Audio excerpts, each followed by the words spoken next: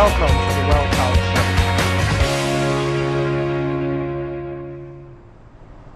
Hello and welcome to another edition of the Well Child Show, brought to you by Global Child Health and Safety Initiative. As always, my name is Kemak Onyenuchea, your host.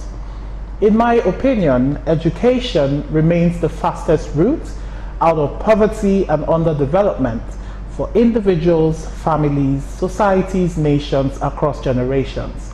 And on the show today, we'll be looking at the quality assurance and safety of schools. I have a very prominent resource person with me in the studio who will help us do justice to this topic. Let's take a very quick breather and I'll meet you on the other side. Stay with us. Speaking about this world, the actually possible for children, then there is a problem.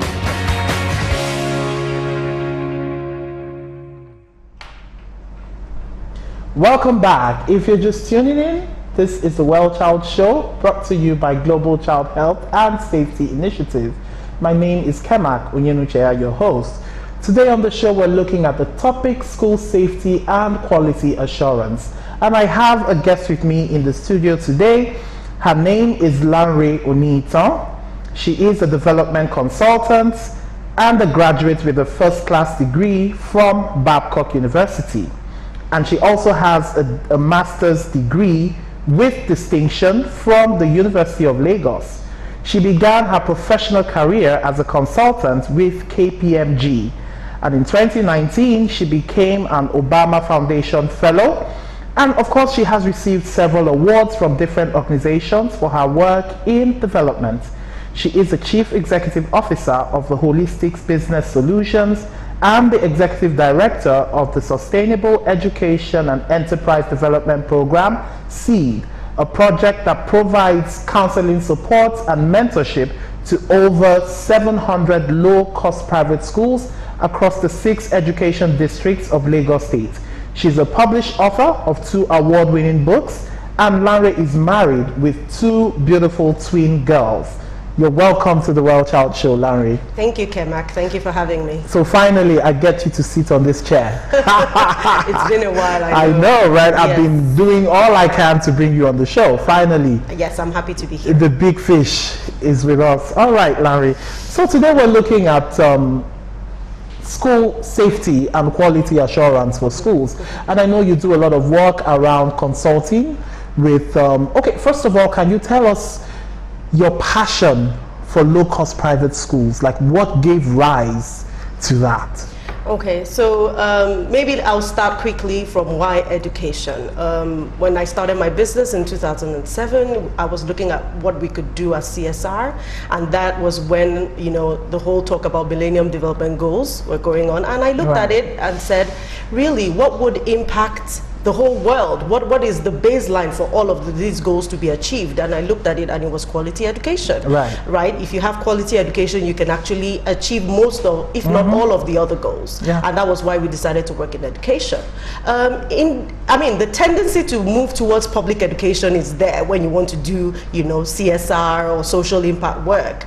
But when I started doing research, I discovered another crop of schools, especially in developing countries, that served the poor even more than public schools. Wow. So we saw a phenomenon where more poor children were attending what we call low-cost private schools, even more than public schools. And I was shocked that it was in Lagos that I could experience it the most, because Lagos State has one of the highest number of low-cost private schools in the world. Wow. So, I mean, research showed, and really, because I tend to be, you know, academic in my thinking most of the time, I mean, it was just logical for us to work in that space because it was serving more poor children, and that's what we wanted to do. Now, great. I had the rare privilege, of course, of consulting on the Sustainable Education and Enterprise Development Program. Can you just give us a back story to what gave rise to that most impactful project? Okay, so coming from my prior passion to work in the education space, in 2018, 2016, yes. We were invited to, you know, explore the research that was done by UK Aid on the low-cost private school space in Lagos. I had sensed that there were a lot of schools like that in Lagos, but I didn't have any tangible research work or report that I could, you know, lay my hands on. So when they invited us, they showed us the massive scale of low-cost private schools in Lagos State. We even went on field trips, and I was shocked at what was behind my own community. You know, like these schools exist everywhere, in every nook and cranny of Lagos. So that was why we decided to say, okay, you know what, we're not just going to do this as a one-off, you know, project, CSR project. We wanted to do it big time, so we decided to give the project a name and then decide to commit to it, you know, to ensure that this goes on. So what we did was we gave it the name Seed, and then we started a pilot project in 2 local government areas of Lagos State with 51 schools, that's Ikeja and Ojo local government, and we kicked off the pilot program in 2016. Excellent. Now, I know your projects, knowing you as a person, of course, you're one of my best friends, I just might put that out. You have a streak for excellence. Yes. And watching or being a part of the Seed project, one thing that stood out was the hammer on schools' quality assurance. Yes. Now, first of all, what does a quality school mean based on your experience as a professional and a consultant? Okay, so most of us tend to think that quality has to do with only results. Yes, education is about teaching and learning. The children's results. Okay. You know, yes, that's what we all expect. You know, in secondary school, people talk about, okay, what is the WAEC pass rates? You know, those are the typical indices that most people look at when they're talking about a quality school. But as the world is changing, we want our children to get a total, you know, education. We want them to be a total child. We don't want them just to be children. Yes, I finished with the first class, and I know what the way they label children with first class, but because I got an all-rounded holistic type of education, I'm able to function very well in the society. So a school, when it talks of quality, it's much more than academic results. So at Seed, we did research and looked around the world, developing countries like ours, developed countries, and we started looking at what does quality really mean for a school. And it's beyond just the academic outcomes. We have things like the learner and the learning environment, where issues around safety is. We have things about community and partnerships. A school is not in isolation. How are they connecting with their community? We're looking at financial management and sustainability. A private school, if it's going to be sustainable, has to exist as a business. If the school dies because nobody pays school fees, for instance, then there's no school. So we're also talking about financial management and sustainability. We're looking at things like how is the leadership. So most people talk only about teachers, but what about the school leadership? Right, because it's important. Exactly, it's very because key. The leadership of every organization is a reflection on what trickles down. Exactly. So even looking at leadership in 2 ways, the school owner and the school leader. Sometimes they're not even the same person. So those things are very critical, and within Seed, we have what we call the Seed Quality Assessment Tool, where we came up with 86 different indicators of what makes up a good school. Wow. We need to do a thorough masterclass on this, but I'm going to take you to task. Can you tell us, can you give us at least about 5 or 10 of those indices? Because the reason for this show is to bring mass education and information to the populace. And at the end of the day, we're looking at building a well child, like you mentioned. So some parent will be listening or watching at home and asking themselves, okay, it's as much ado about the quality of a school. How can I tell a school actually has this quality or, you know, procedures put in place? Okay, one of my favorites that people actually neglect, or parents, is does the school have a vision, mission, and core values? So for you to select a school, you must connect. It's the same way someone is looking for a job and they connect with the organization. For you to send your child to the school, you want to look at what is this school about? What is their vision? What is their mission? And what is their core values? Because there are different offerings by different schools. And if you don't connect, so if, for instance, in the US, you know, people that go for basketball scholarships, they want to look at what is this school about? The basketball program. Yes, what is the vision of this school? Do we connect with that? You know, people have rejected some big schools because it doesn't connect with them, and it lies in the vision statement and the mission statement. And it might be so flimsy, people might overlook it and say, what are you talking about? Right. I just want them to do well in exams. But that's one critical one. I would move on to another indicator around, you want to look at child protection and safety. That is very important. There are lots of stories around these days. You want to look at whether they have child safety policies. You want to know if they have a child protection officer. You want to know what their policies are around, you know, ensuring that every child is safe. So that's another one. Inclusivity is another one. You know, how inclusive is the school? Do they segregate children based on their learning abilities or disabilities? You know, you want to check that out if that matters to you. You also want to look at what is the kind of infrastructure that they have. You know, the academic outcomes is important. It's important to us as Nigerians, but you also want to look at how holistic is their curriculum. Do they teach life skills? Do they integrate their curriculum with other things that might matter to a child in life outside just scoring A's or, you know, getting the best results in class? And then you want to look at things like community. You know, how well is the school integrated in the community? Are they in isolation of the community? How well do they link up to the community to be able to, you know, tweak their curriculum to solve problems of the community as well? So those are some of the things you want to look at, and it's it's a lot. 86 is a lot, right? Yes, it's something that we work with the schools to ensure that they do well in all of that. Right, great. Now there's this crave amongst educational consultants on learning outcomes, in the sense that the things that children learn in the classroom, how they're able to translate this to their real life experience and problem solving.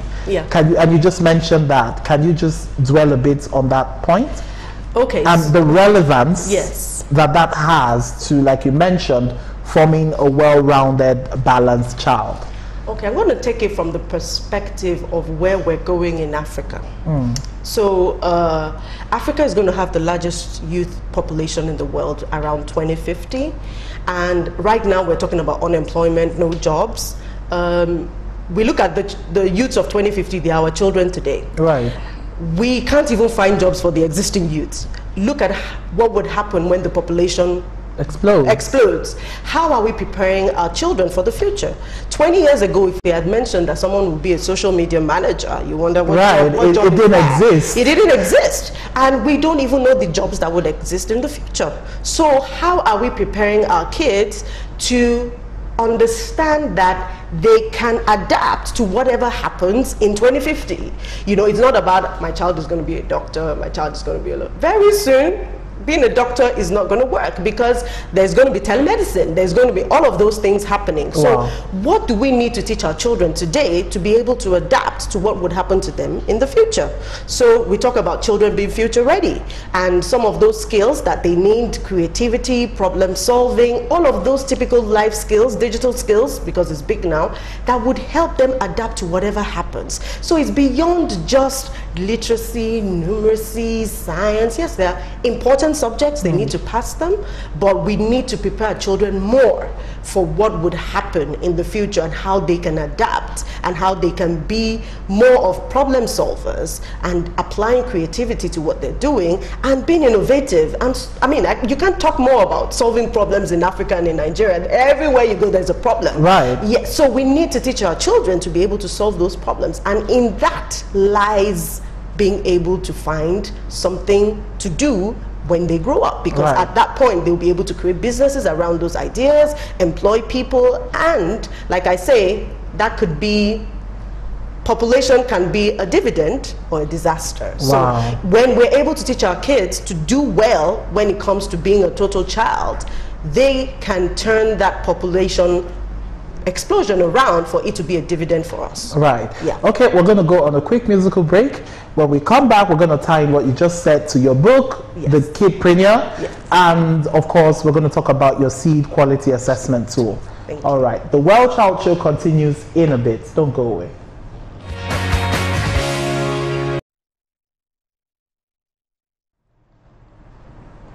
Welcome back. If you're just tuning in, it's the Well Child Show, brought to you by Global Child Health and Safety Initiative.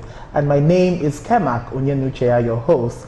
I have been talking with a dear friend and an educational consultant, Olanrewaju Oniyitan, on school safety and school quality assurance. You're welcome back to the program, Lanre. Thank you very much. All right. Now, before we went on the break, we were looking at schools being able to equip children with life skills.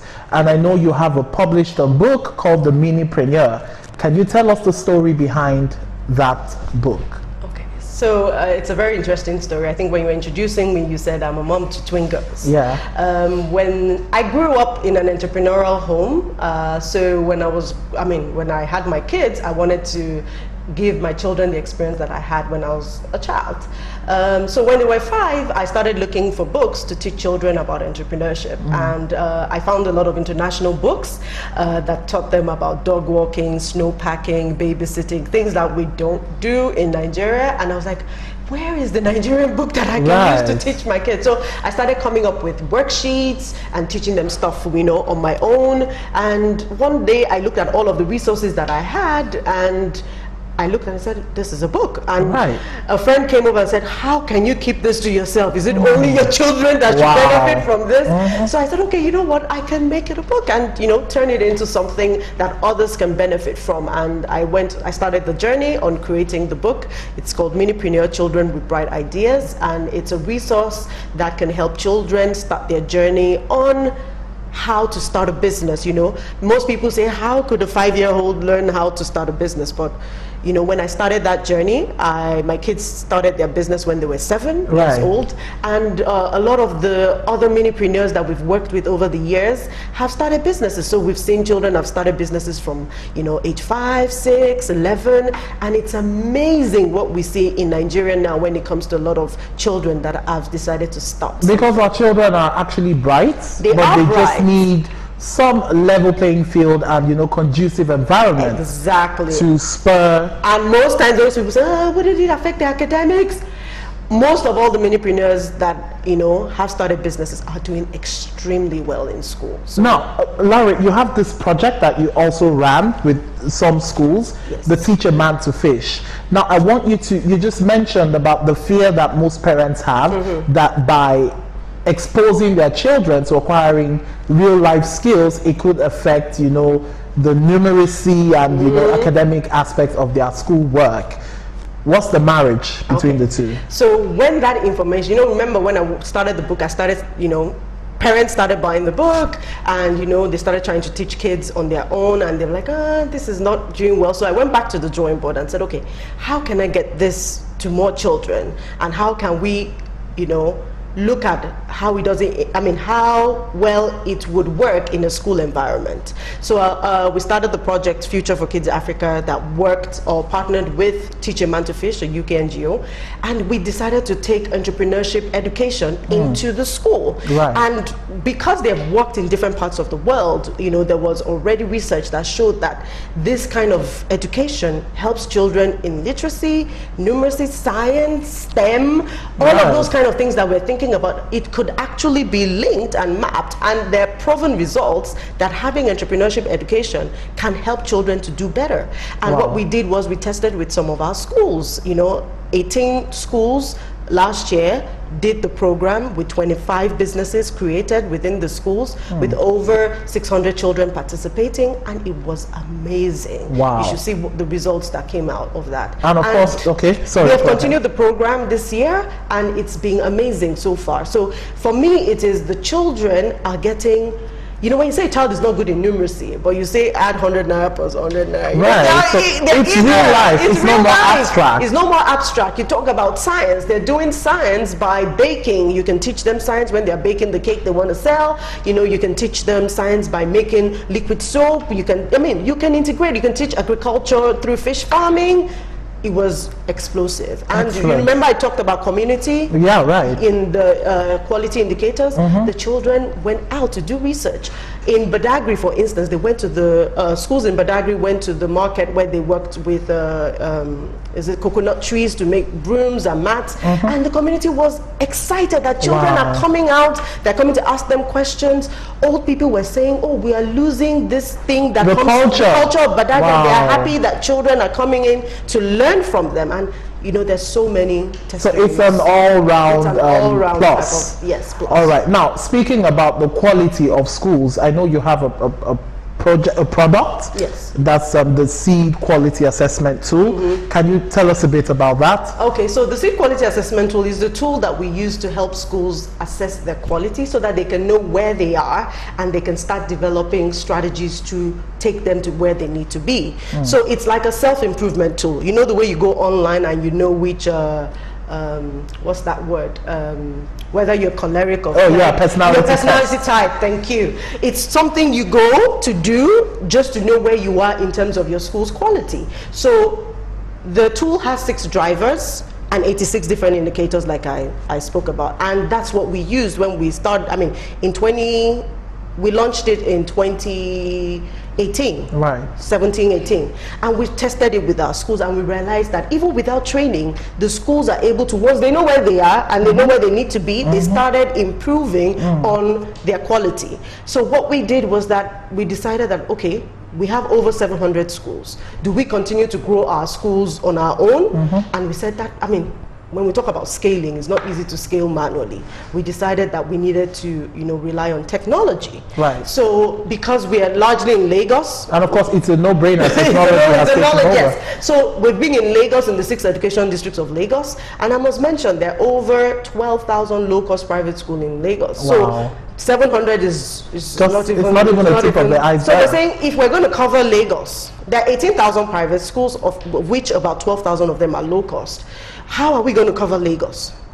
18,000 private schools. How are we going to move to the 36 states of Nigeria? How will we be in Ghana? How will we be in Liberia? How will we be in South Africa? It is technology that would help you scale and go beyond borders. So we said the way we have personality type quizzes online, you can actually have gauge the quality of your school as using technology. Nice. So you register, you log in, you take the assessment, and you get your results, and you know where you are. And then you can move on to now say, I want to develop a school transformation plan based on something I am clear about. So if you're honest in doing a self-evaluation of your school online, you would get a result that will show you where you are, and then you can start planning towards where you need to be. And all of this is tied into ensuring that our children, particularly those from underserved communities, have access to excellent education. Exactly, because one of the key things is that a lot of these schools do not know what these indices are. So everybody thinks it's all about my children are passing exams. Right. But, you know, when you tell them all the other 86 different things, they're like, it's a light bulb moment. It's a light bulb moment, and they're like, I can do that. That is so easy, because sometimes some of those indicators are easy indicators. Wow. They can quickly implement it, and they just have something that they didn't have. Yeah. I have to bring you back to the show. Sadly, we're out of time. But it's a promise, we're going to bring you back. As a matter of fact, I'm tying you to my apron strings because I know how difficult it is getting you to be on the show. I'll be happy to come back. Thank you so much for the work you do, the brilliance you bring to your duties, and for being a voice and a driver for improved educational outcomes for our low-income families. Thank you very much. Thank you for being on the show. Thank you, Kemak. And that's the much we can take today on the Well Child Show. But as always, these conversations continue across our social media platforms. On Instagram, that's at the Well Child Show and at Global Child Health. And of course, you can send in your messages and comments, questions and contributions to our email address at info.wellchildshow@gmail.com. And of course, to view this and previous editions of the Well Child Show, you can log on to YouTube and search us out at Well Child TV. As always, I take this privilege to call on well-intentioned organizations. Partner with us on the Well Child Show. Help us to go on this journey that will improve the life outcomes of our children in Nigeria, in Africa, and across the globe. You can call the numbers showing on your screen and someone will be right there to attend to you. Thank you so much for being a part of the show today. And as I leave you with this nugget. Child health and safety is everybody's business. I'll see you again on the next edition of the Well Child Show. Goodbye and God bless you.